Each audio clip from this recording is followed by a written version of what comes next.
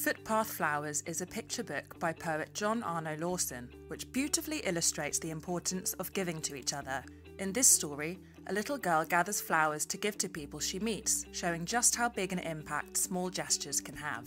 A Monster Calls by Patrick Ness is a heartbreaking but necessary read which looks at pain and coping with an ill parent. This is the perfect book to encourage children to think about how other people feel and also how to deal with your own feelings. The Curious Incident of the Dog in the Nighttime by Mark Haddon is ideal for encouraging children to see through other people's eyes. It tells the story of a teenage boy with Asperger's syndrome, looking at the ups and downs of being a young person in a confusing world. The Promise by Nicola Davies is a brilliant book for teaching empathy. It follows a young woman who tries to steal an old woman's purse. The old woman manages to hold on to her bag and encourages the young girl to make a promise to her. By making this connection, even in this difficult situation, both of their lives are changed forever. Charlotte's Web by E.B. White illustrates perfectly how important it is to care for others, even when they're members of the animal kingdom. The brilliant characters and story in this book are perfect for encouraging empathy